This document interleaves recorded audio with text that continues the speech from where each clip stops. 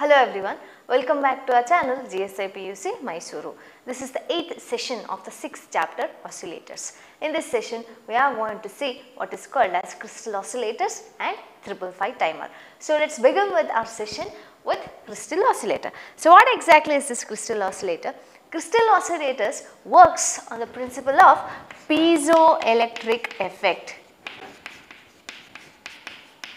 Piezoelectric effect.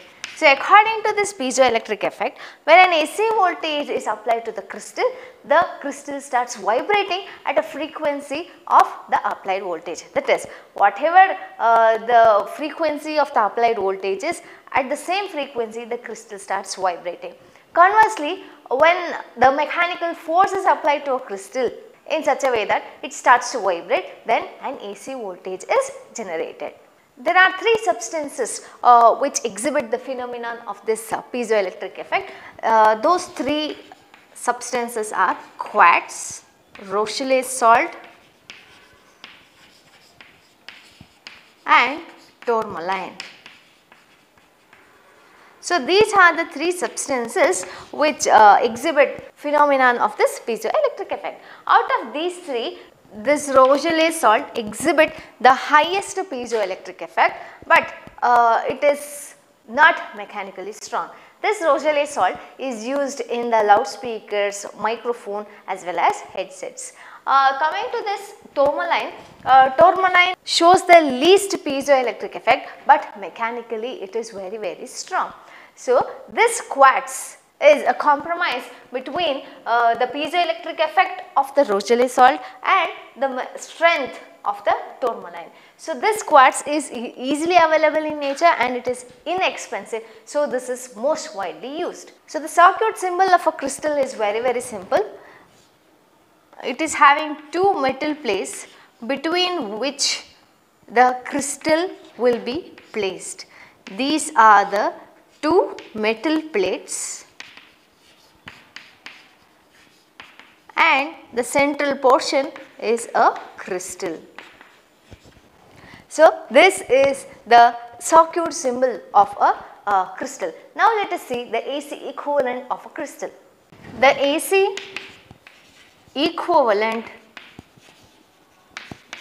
circuit of crystal oscillator or a simple crystal.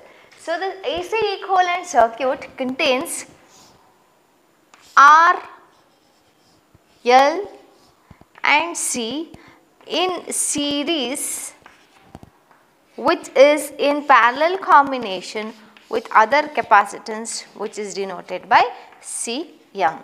So this is the AC equivalent circuit of a crystal where it contains R, L and Cs in series, and this series branch is in parallel with the capacitor what is called as Cm. When the crystal is not vibrating, it is equivalent to only Cm. Cm is nothing but the mounting capacitance which exists between the two metal plates. But when the crystal is vibrating, the inductance L is the electrical equivalent to the crystal mass. L is electrical equivalent to the crystal mass, and the capacitance Cs is equal to the electrical equivalent of the elasticity, and the resistance is the electrical equivalent to the mechanical friction. Whereas Cm is nothing but the mounting capacitance. So when the crystal is not vibrating, it is equivalent to only Cm, that is mounting capacitance, but when the crystal is vibrating, the inductance L is electrically equivalent to the crystal mass, the capacitance Cs is electrically equivalent to elasticity, and the resistance is electrically equivalent to the mechanical friction, whereas Cm is electrically equivalent to the mounting capacitance. This crystal is having two resonant frequencies, that is series resonant frequency Fs and the parallel resonant frequency Fp, and it is denoted by this. This is the series resonant frequency and this is the parallel resonant frequency. Whenever this crystal is used in an oscillator circuit, then the frequency of the signal will lie within Fs and Fp or lie between Fs and Fp.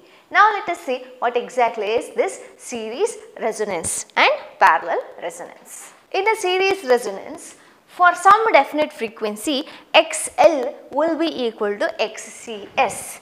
XL will be equal to XCS, that is, the reactance of the inductor will be equal to the reactance of the series capacitor. That is, the electrical equivalent circuit nalli we saw that one branch will be having inductor, resistor and a capacitor, that is CS, L and R, which is in parallel combination with the capacitor, which is named as Cm.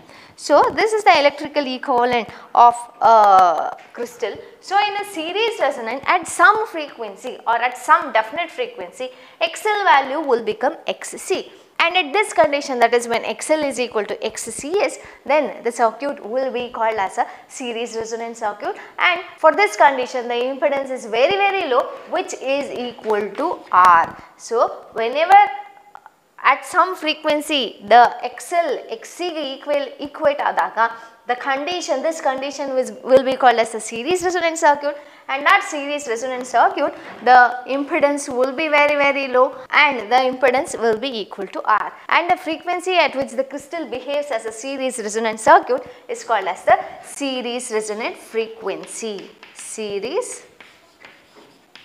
resonant frequency, which is denoted by Fs, and that Fs will be given by Fs is equal to 1 divided by 2 pi root LC. Coming to this parallel resonance circuit, at a slightly higher frequency, the net reactance of the series branch, that is the branch which contains R, L and Cs, becomes inductive, and that will be equal to the XCM, that is X R, L, Cs will be equal to XCM, and the crystal now acts as a parallel resonance circuit, and the impedance is very, very high in this particular series, in this parallel resonance, and the frequency at which the crystal behaves as a parallel resonance circuit is called as the parallel resonant frequency, which will be denoted by Fp, and again it is given by 1 divided by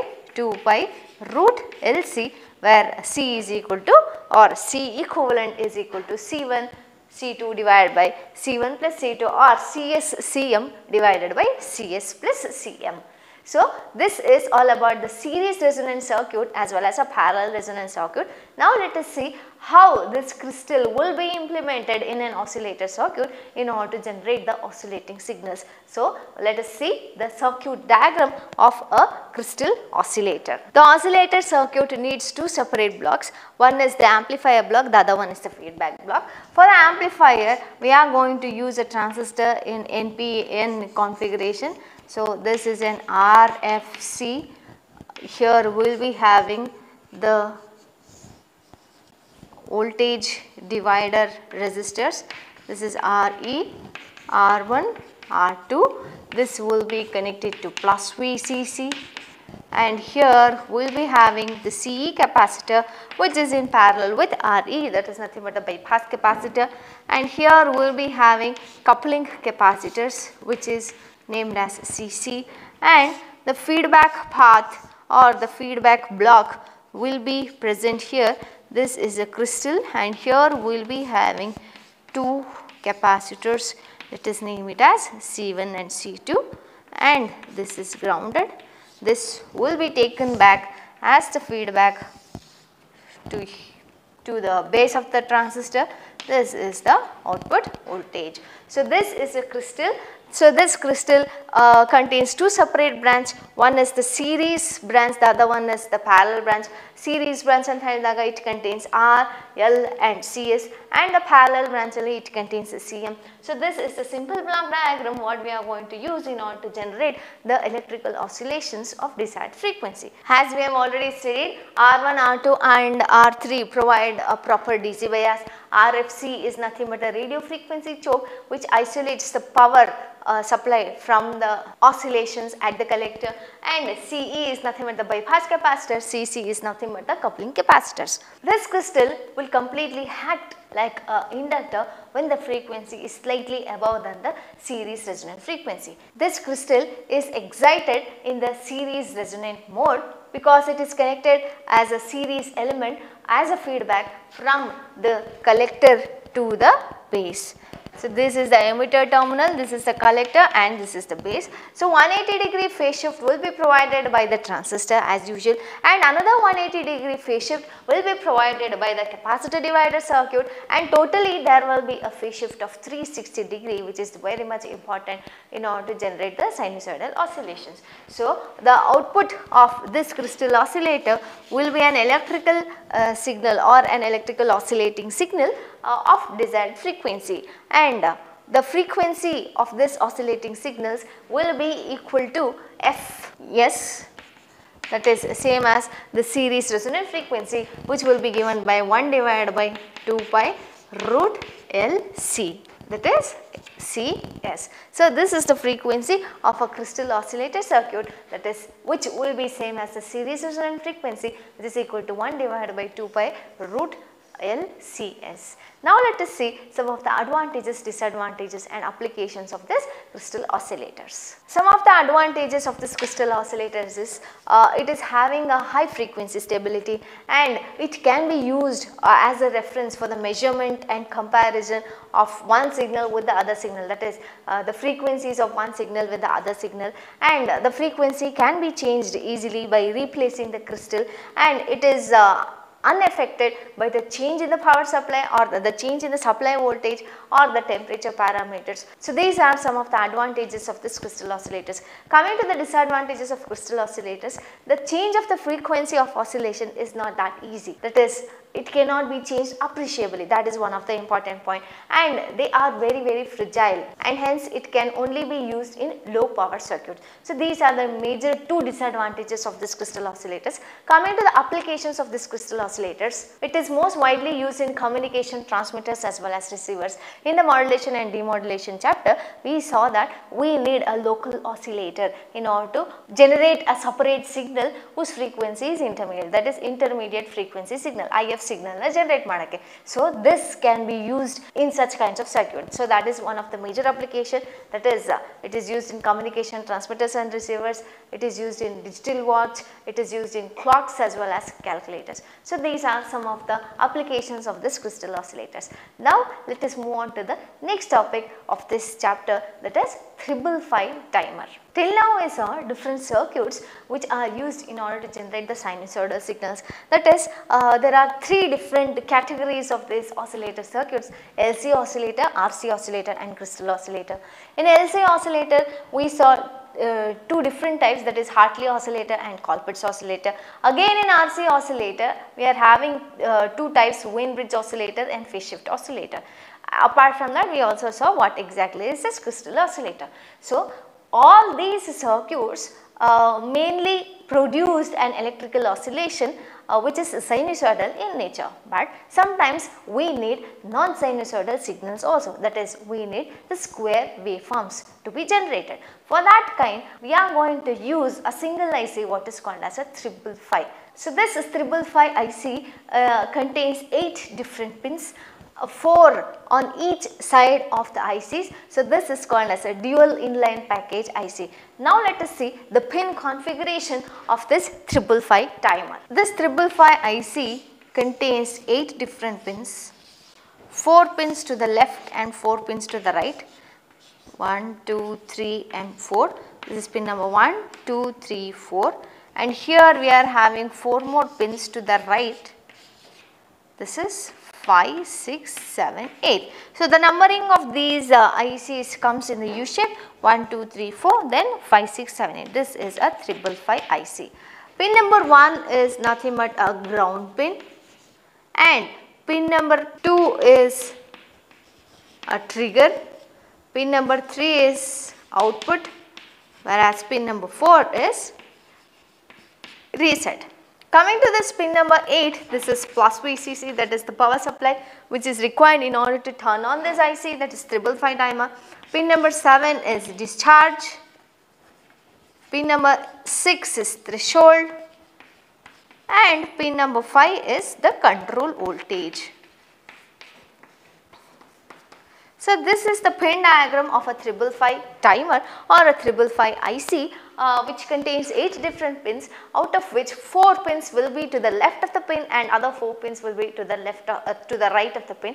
So it is called as a dual inline package, where the first pin will be the ground pin, second pin is the trigger pin, third is the output, fourth is the reset, 8 is plus VCC, 7 is discharge, 6 is threshold and 5 is the control voltage. The functions of each and every pin will be different. The very first pin is the ground pin and the voltages will be measured with reference to this pin. That is pin number ground agiradrinda, pin number 1 is ground agiradrinda. All the voltages what we are going to measure, that voltages will be with reference to this particular pin. And the second pin is the trigger pin, where the trigger pulse will be applied to this pin number 2 and it will be equal to, or the output of this 555 timer circuit will change if the voltage at this point is less than 1/3 of VCC. We are going to see what exactly is that. And pin number 3 is nothing but the output pin, where the output of the 555 timer will be extracted from that pin. And pin number 4 is a reset pin, and we can reset this 555 timer by applying a negative pulse at this particular pin, that is pin number 4. When we are not resetting this 555 timer, then this pin number 4 must be connected to plus VCC in order to avoid what is called as false triggering. Then plus VCC and nth array, it is nothing but the source what is required in order to turn on this 555 timer or in order to give the power for this 555 timer. And the pin number 7 is nothing but a discharge pin, where the collector of the transistor will be given to this pin number 7, that is the transistor will be having 3 different terminals, right, collector, base and the emitter, and the collector of the transistor will be connected to this pin number 7, which helps in saturating and cutting off according to the output of the flip-flop. Coming to this pin number 6, that is nothing but a threshold pin. Even the input signal at this particular pin will help in changing the state of the output. That is, if the input applied to this pin is greater than plus VCC, then the output of the 555 timer will change. And coming to the last pin, that is the control voltage, it is nothing but an external voltage which can be applied through this pin number 5 in order to control the frequency or in order to control the state of the 555 timer. This 555 timer is a non-sinusoidal oscillating IC ಅಂತ ಹೇಳಿದಾಗ we can easily tell that it will generate the square waveform. Square waveform ಅಂತ ಹೇಳಿದಾಗ it will be having only 2 different states. One is 0 state, the other one is the 1 state. So in between, if I want to change the state of the signal what is generated, then I can easily apply an external voltage through this control voltage in order to change the output of the 555 timer. Now let us see the block diagram of this 555 timer. In the block diagram of a 555 timer, we are having different blocks. The very first block is a voltage divider block, where we will be having 3 number of resistors. Then comes the comparator block, where we will be having 2 comparators which compares the input voltage and provides an corresponding output voltage. Then comes the flip-flop block, where we will be using SR flip-flop, that is set and the reset flip-flop. Then comes the output block. So now let us try to understand the block diagram which contains all these types of different blocks. So the very first block is a voltage divider block which contains 3 number of resistors. So this is plus VCC, and let us consider that the value of all these 3 resistors are equal to 5 kilo ohm. Now we have to come up with the next block, what is called as the comparator block, which contains 2 different comparators, and each of these comparators will compare the input voltage and produce a corresponding output voltage. So 2 comparators will be appearing here, one here and the other one here. So this is minus plus, this is the threshold voltage and this is the control voltage. this terminal is shorted, whereas this is a trigger input, whereas this is ground, that is pin number 1, this is comparator 1 and this is comparator 2. So, the outputs of these comparators are connected to flip-flop, that is we are going to use a SR flip-flop. The output of first comparator is given as the input for the flip-flop. So, this is the S, this is the R, and here comes Q and Q bar. This is pin number 6, this is pin number 5 and this is pin number 2, and the output of this flip-flop, SR flip-flop, let us mention it here, it is a SR flip-flop, is considered as the final output, that is Q bar is the final output and Q is given as input for the base of the transistor, and the collector output will be taken as the output which is nothing but the discharge. This is pin number 7 and plus VCC, this is pin number 8, this is pin number 8, and this is the final output, that is equal to V0, which is equal to pin number 3. So, this is a simple block diagram of a 555 timer IC, which contains 8 different pins, pin number 1, 2, 3 and pin number 4 is here, which is nothing but a reset pin, and let me call this as an output. So, 1, 2, 3, this is pin number 4, pin number 5 is control voltage, pin number 6 is threshold voltage, pin number 7 is discharge and pin number 8 is plus VCC. And the transistor what I am using here is a NPN transistor. So, let us write it as a transistor. So, these resistors forms a voltage divider resistors. So, the voltage at this point, the voltage at these points is equal to, in the calculate ಮಾಡಬೇಕು, if I want to calculate the voltage at this point, where below this point we are having 2 resistors and above which I am having only one single resistor. If I am going to consider these resistors as R, R and R, since each values are same, I am considering it as R. So, the voltage at that point will be equal to the total voltage, that is the source voltage VCC into this resistor 2R divided by sum of all these resistors 2R plus R. So, VCC into 2R divided by 3R. So, R and R gets cancelled. So, I will be left with 2 by 3 VCC. So, the voltage at this point is equal to 2/3 of VCC. Coming to this point, the voltage at this point is equal to, below this point I am having only a single resistor and above which I am having 2 separate resistors whose values are same anta helidaga, below which I am having only single resistor, let me consider the value as R itself, and above which R plus the sum of other resistor, that is 2R. So, VCC into R divided by 3R, R and R gets cancelled. So, 1/3 of VCC. So, the voltage at this point is 1/3 VCC. So, let us call this as comparator 1 and this as comparator 2, and this is a flip-flop which is nothing but an SR flip-flop. So, now we found out the voltages, that is 2/3 VCC and 1/3 VCC, which will be appearing at this point. So, what happens here is, if the threshold voltage is more than the 2/3 of VCC, that is if the voltage what I am applying, the threshold point, that is pin number 6 and pin number 2 as well as this pin number 5 will be acting like a input pins where I can easily apply the input voltages. If the voltage whatever I am applying with the pin number 3 is more than the 2/3 of VCC, that is this comparator compares the voltage what is appearing from the pin number 6 and this point. So, if the voltage what I am applying is more than 2/3 of VCC, then the comparator output or the comparator 1 output will be equal to 1. ಅದೇ ಇಲ್ಲಿಗೆ ಬಂದಾಗ if the trigger voltage is less than 1/3 of VCC, then the comparator to output will be equal to 1.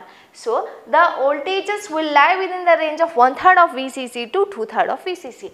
If the threshold voltage is more than 2/3 of VCC, then first comparator will produce an output of 1, and if the trigger input voltage is less than 1/3 of VCC, then the comparator 2 will produce an output of 1. Suppose, now let me consider that the threshold voltage is more than 2/3 of VCC and helidaga, this comparator output voltage is, or the comparator output is equal to 1. Since the output of first comparator is connected to S connect ಆಗಿರೋದ್ರಿಂದ that is equal to set. Set ಅಂತ ಹೇಳಿದ್ರೆ Q will be equal to 1. If I am going to consider the truth table of an SR flip-flop, S, R, Q, Q bar, I am having different conditions like this. 1 1. So 0 0 ಇರುವಾಗ 0 0 ನೇ ಇರುತ್ತೆ ಅಥವಾ hold condition. Let me neglect that part. When S is 0, R is equal to 1, the output will be equal to 0, Q bar will be equal to 1. When S is equal to 1, R is equal to 0 ಅಂತ ಹೇಳಿದಾಗ I will be getting Q and Q bar in this particular state. So I am concerned with only these two states. So when threshold voltage is more than 2/3 of VCC, comparator 1 output will be high. So the flip-flop will be set. This condition will be called as reset when Q value is equal to 0. When Q value is equal to 1, that condition will be called as the set condition. So now when comparator output is equal to high, then this will be the set. Q1 ಆಯಿತು ಅಂತಂದರೆ what will be the value of Q bar? Q bar value will be equal to 0, then the output voltage will be equal to 0, and the output will stay in the same position, or the output will stay in the same state until and unless the trigger input whatever I am applying is less than 1/3 of VCC. Now the voltage what I am applying, or the voltage what I am applying at pin number 2 is less than 1/3 of VCC ಅಂತ ತಿಳ್ಕೊಳ್ಳೋಣ. ಆವಾಗ comparator output, the second comparator output will be equal to 1. Second comparator output 1 ಆಯಿತು ಅಂತ ಹೇಳಿದ್ರೆ then the reset of the flip-flop will occur. Reset of the flip-flop occur ಆಯಿತು ಅಂತ ಹೇಳಿದ್ರೆ Q will be equal to 0, whereas Q bar will now be equal to 1. Now the output of this 555 timer has changed its state from 0 to 1. The output of flip-flop will remain in the 0th state until and unless whatever the trigger input I am applying is less than 1/3 of VCC. So like this, it will swap from 1/3 of VCC to 2/3 of VCC, and in the meanwhile I am be getting the output from 0 to 1 or 1 to 0, which will help me in generating a square waveform. So this is one of the non-sinusoidal signal or a non-sinusoidal waveform which can be easily generated with the help of this 555 timer. And the transistor will discharge through this pin number 7 when Q is equal to 1. Q yavaga 1 agodu when S is equal to 1. When does this S will be equal to 1? When the comparator 1 output will be equal to 1. That is, when the threshold voltage is more than 2/3 of VCC, only then the transistor will discharge through the pin number 7. So this is a simple block diagram with the help of which we can understand the working of this 555 timer. And this reset pin can be used whenever required. If I want to reset the flip-flop whatever I am using, then I can easily press this pin number 4 with the help of which the flip-flop will be reset. What is this control voltage ಅಂತ ಹೇಳಿದ್ರೆ, this control voltage, suppose I want to change the output at some other time ಅಂತ ಹೇಳಿದ್ರೆ, I am having a continuous waveform, or I am getting a continuous waveform, but in between if I want to change the state ಅಂತ ಹೇಳಿದಾಗ, then I can apply the voltage at the control voltage with the help of which I can change the state of the output from one state to another state. So here I am having only two different states, one is 0, the other one is the 1. So I can easily change the state of the output in between by applying the voltage at the control voltage that controls the output, hence the name control voltage. So this is the block diagram of a 555 timer. Now let us see the bistable multi-vibrator. This is the simple diagram what we are going to use in order to construct a bistable multi-vibrator. Bi stands for 2, so it contains 2 stable states. So 2 stable states and one is 0, the other one is 1. So the output will not return to its previous state and it will not continuously change its states from 0 to 1 or 1 to 0 continuously, but we need to give an external triggering input in order to change its states from 0 to 1 or 1 to 0. Suppose here I am having a output starting ನಲ್ಲಿ 1 ಇತ್ತು. Suppose I want to change the states from 1 to 0 ಅಂತ ಹೇಳಿದಾಗ, then I have to apply an external trigger, only then its state will change and it will remain in the 0th state itself until and unless next triggering pulse is applied. If I am not going to apply any triggering pulses, then the output will not change its state from one state to another state. This is bistable, the output will remain in its stable state in both the states, either in 0 or in 1. Hagagi idana bistable multi-vibrator anta karti. So we need to apply the external triggering pulses in order to change its output from one state to another state. So by pulling the trigger momentarily to the ground, then the output is high. Then the output is high antandre the output will be equal to 1.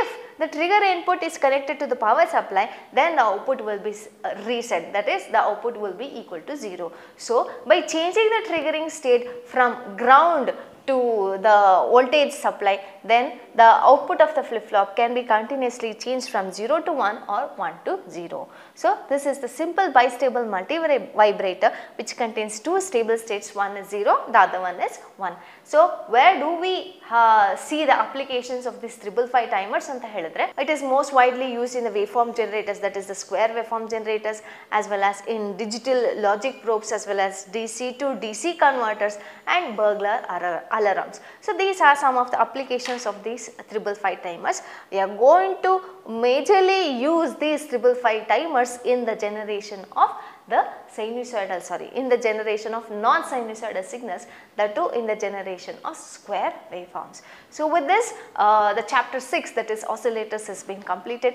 In my next session, I will be coming with a new chapter. Until then, take care, bye-bye.